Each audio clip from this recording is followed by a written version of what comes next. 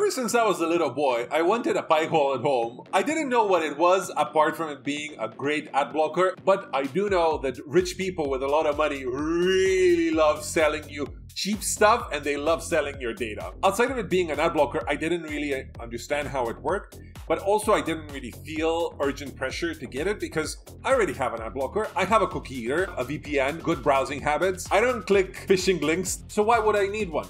Well, I got my homelab. First thing I did, obviously, install it because everybody's doing it. And yeah, they should be. And you should too. The byproduct of this video is going to be that you will not trust your TV, you will not trust your phone, you will not trust your laptop, you will not trust yourself. Big tech has all of their wires in our head. No, this is not a conspiracy channel. Yes, this is a tech channel, but technology is getting scary, man. Let me tell you about it. So what is a pihole? Well, outside of everybody having one, it's a DNS sinkhole which acts as an ad blocker. To understand that concept, you just need to understand that every time you connect to the internet, your browser needs to resolve the address you put in and what IP address it matches to, okay? DNS is essentially the internet's phone book, and at the surface it sounds pretty innocent, right? A phone book, that can't be too scary, right? But I want you to rewind back to the days when we actually did have phone books. You're reading it too? Yeah. Plot's a little thin, but it's full of surprises. Yeah. The real yellow pages from South Central Bell. And just remember and how many advertisements they had. Also, remember paying for one? Yeah, neither did I. Because they were free. Why were they free? Because you, my dear consumer friend, were the product. We are all the product on this blessed day. The phone book didn't spy on you, it just gave you ads. So as technology progresses forward, the phone book becomes digital, obviously. Running a phone book is pretty thick. We can't have everybody have one of those. We better centralize it to make it really optimized for the final user's convenience. And it was pretty innocent in the beginning. And then people realized that you can target ads to make people buy more stuff. So what happened? Most DNS servers are owned by a few huge companies. Google and Cloudflare are the two biggest ones by far. Trick question, what does Google like doing? It likes spying on you. And just by you watching this video, they're already spying on you. Yeah, and that concept should already be scary enough. But let's keep digging, shall we? So you're a privacy responsible person, or maybe you're not. And wow, at that point I have a digital bridge to sell you. But Chapter, wait, I have privacy add-ons and extensions on my browser. I use Brave, you might think. And yeah, but not all your browsing happens through your phone. This is a concept that I understood, but I was never able to internalize it until I saw the dashboard of my pihole page. Everything is spying on us, man, and privacy is just dead. And yes, you might have ad blockers on different devices, but man, everything listens to you, okay? Even your router, which is supposed to be your best friend, let's be honest, they're not. Verizon doesn't have anybody's best interest in mind outside of their shareholders' value. It is absolutely disgusting the amount of traffic these people send to tracking domains. Okay, and now let's pretend a little bit. We still have the phone book in our hand and we start browsing it.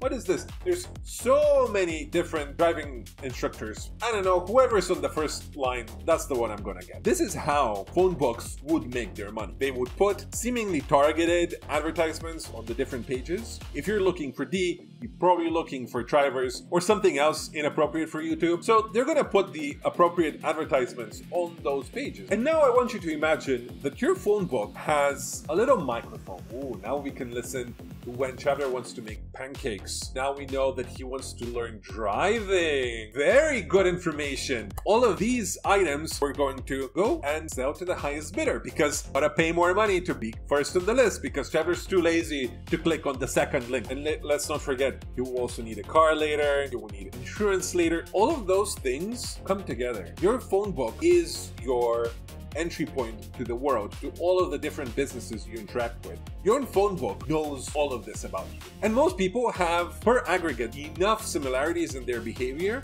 that it becomes very simple for an algorithm to plot you in different buckets and then sell you to the highest bidder. If it sounds scary, yeah, I know. So let's keep going. Let's move over a couple of decades forward. At this point, we have the technology to put all of these phone books together, but one phone book's pretty thick. Now combine it by a couple of billion, and it's going to be quite a few phone books. And if you're thinking, oh, this sounds pretty expensive, yeah, you would be right. That's why a few very generous companies like Google are going to front the costs of the server. They're going to host it themselves. And now we have a few pretty big phone books that are ready to resolve the whole world's queries for you. Nowadays, we're pretty used to expressing our thoughts over text-based services, and we're even more primed to release personal information about ourselves and about our plans and thoughts and products, which need their pairing. They need their purchaser. We need to understand what people need and which buckets of people we need to sell to. Dear viewer, we are the product. Let's move forward a couple more years. Users start to wise up against this behavior. They install ad blockers, they install privacy browsers and similar products on their system so they can isolate themselves and not have their thoughts be read by a malicious entity. And all of those tools are going to do a pretty good job of protecting your browsing behaviors for the most part. And this is a big reason why we have accounts that require email for pretty much everything nowadays. You remember back in the day, you could just put in a username to most applications and they would be more than happy to accept it for you. Yeah, not anymore, because an email is much easier to link to your personality, and then we can start adding on buckets of interests onto your email. So for example, if you go look for driving lessons, movie tickets, cooking recipes, all of those things will be linked against your email, and then they will be linked against your behavior. Do you know it actually makes a difference when you look up for pancake recipes? If you look them up late at night, the algorithm is able to deduce that you might have problems in your life. Bad eating habits. Oh, maybe we like sugar. Oh, maybe we like naughty food. Oh, maybe that person is a little obese. Or, oh, maybe this person is going through a hard time.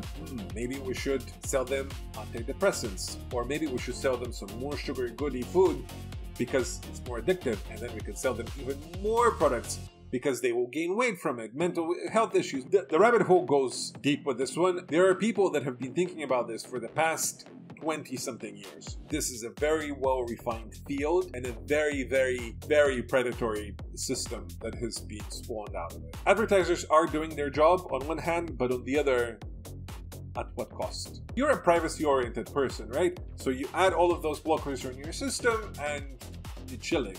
Well, that's what I thought for many years. And then I started realizing, Google seems to know too much about me. It must be the emails. And then I got ProtoMail, which allows you to produce a new email for different services. That's great, and it did help. Okay, let's move forward a couple more years. Advertisers become smarter, privacy-oriented users become also smarter. They realize Google knows all of this stuff about me from my phone too, right? Yeah, they're able to track your phone as well. So you wise up, you get an ad blocker on your phone as well now. Perfect, you're chilling, right?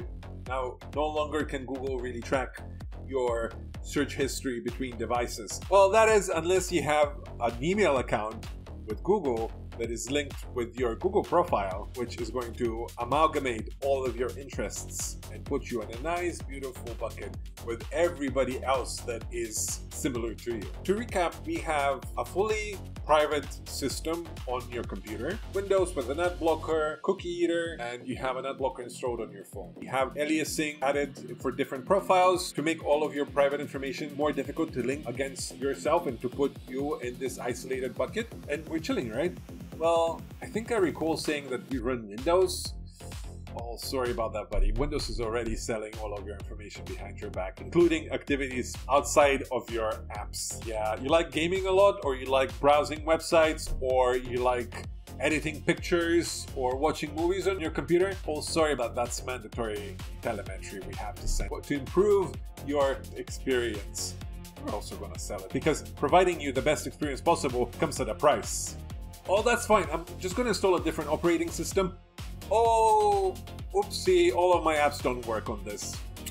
sorry, so I guess I'm stuck with Windows. But look at this. There's solutions to this. There's privacy scripts. Fine. I'm gonna run all of the privacy scripts. Now I'm able to completely isolate myself on my computer. And then I stand away and I put away my phone. Oh, up until I sit down on my couch to watch TV or a nice Switch console, or go read on my nice Kindle. All of those things track you.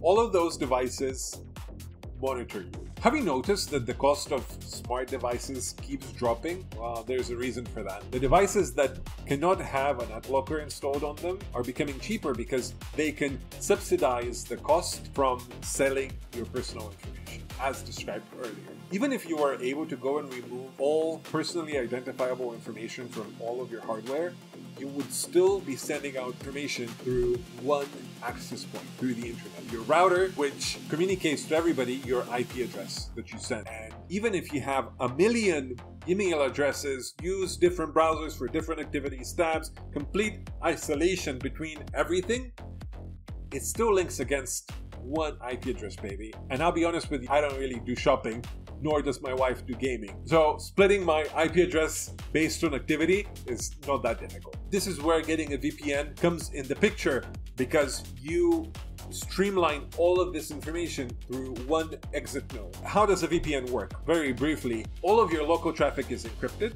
All of the addresses you ping are encrypted and are sent through a funnel into a machine with a bunch of other people's traffic, and it's communicated out into the world, also known as an exit node, with the same IP address. And that way it becomes now indistinguishable whose chapter's wife, and who are these other 3 million people or whatever coming out of the same exit node. Great. And that is a huge win for privacy. That is another layer that you're peeling away. But that doesn't resolve the full picture, because your traffic that comes out, it needs to be decrypted, and it needs to communicate to the services that you're trying to communicate at the end of the day. And all of those services have telemetry domains. They have the actual service, which is a pretty small portion of the overall picture. They have a lot of tracking information there.